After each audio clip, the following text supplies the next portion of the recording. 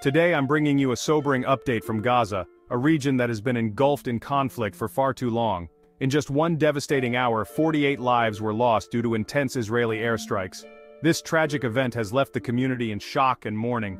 These strikes have left a trail of destruction and heartbreak, targeting not just strategic points, but residential areas where families lived, worked, and sought refuge. Homes that once provided safety and comfort are now reduced to rubble. In the midst of this turmoil, one particularly harrowing scene unfolds at a UN-run school. This institution was supposed to be a place of learning and safety for children. This school, meant to be a sanctuary for those displaced by the violence, was hit by an airstrike. The attack on such a place of refuge is a stark reminder of the indiscriminate nature of the conflict. Imagine the terror and chaos as families, already fleeing for their lives, found their supposed safe haven under attack. The fear and confusion in such moments are unimaginable. The international community has been quick to react, condemning these strikes that blur the lines between military targets and civilian lives. The loss of innocent lives has sparked global outrage.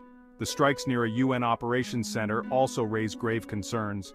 This center is a lifeline for many, providing essential services and support. This center is crucial for humanitarian aid, providing essentials like food, water, and medical supplies to those in desperate need. The disruption of these services could have catastrophic consequences. With aid workers now in peril, the delivery of these vital resources is under threat, compounding the already dire situation for the residents of Gaza. The safety of those who risk their lives to help others is paramount.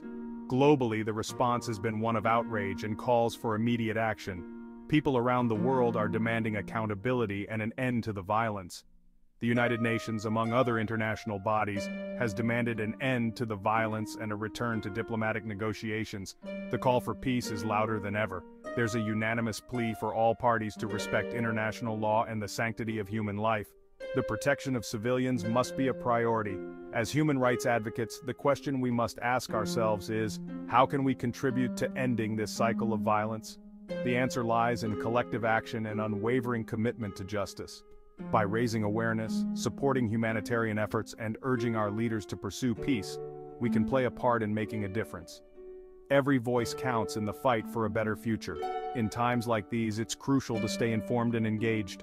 Knowledge is power, and staying updated on the situation can help us make informed decisions and take meaningful actions. The situation in Gaza is complex and deeply rooted in historical tensions, but the immediate need is for compassion and action.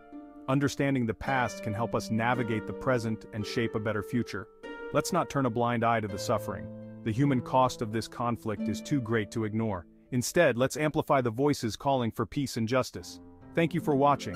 Your support and awareness can make a difference. Please share this video to spread awareness and stay tuned for more updates. Every share helps bring attention to the plight of those affected. Together we can advocate for a better tomorrow. Let's stand united in our quest for peace and justice.